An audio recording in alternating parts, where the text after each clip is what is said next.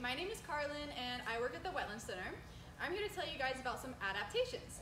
So an adaptation is a unique structure, a part of the animal's body, or a behavior, the way that the animal acts, that helps an organism to survive in the wild.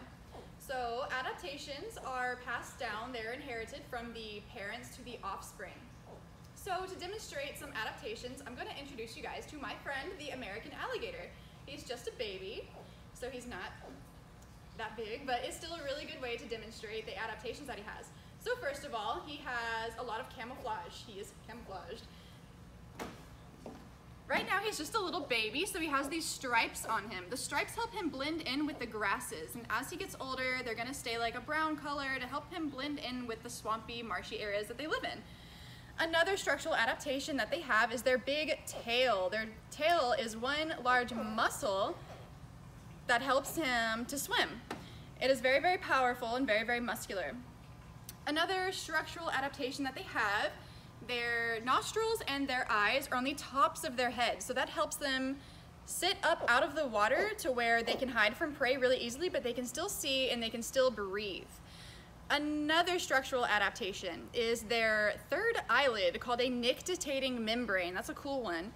The nictitating membrane helps them to dive and to eat while protecting their eyes. It is a third eyelid.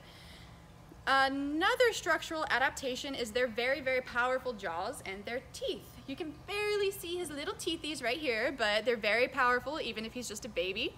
And as they get older, it's really gonna help them out in the wild. Now, one more structural adaptation on the alligator is their webbed feet. This helps them swim in the water and it helps them burrow. So that brings me to their behavioral adaptations, the different ways that these alligators act in the wild to help them survive. One unique behavioral adaptation that they have is they are cathemeral. That means that they are awake in the day or the night rather than nocturnal, awake at night, or diurnal, awake during the day. They do both. This helps them to catch prey and live their alligator lives. Another behavioral adaptation that they have is they are behavioral thermoregulators. That's a really cool word. That means that they have different behaviors that they do to regulate their body heat because they're reptiles. So one way that they do that is in the wintertime, they burrow underwater in alligator dens. And they also like to bask on sunny banks with other alligator friends, although a lot of males are solitary. But they like to bask, and they often bask with other alligators. That is another behavioral adaptation that they have. Another behavioral adaptation that goes along with their big, thick, muscular tail is that they can swat prey or defend themselves with their tails. I don't know if you guys can hear that noise that he's making. You hear it?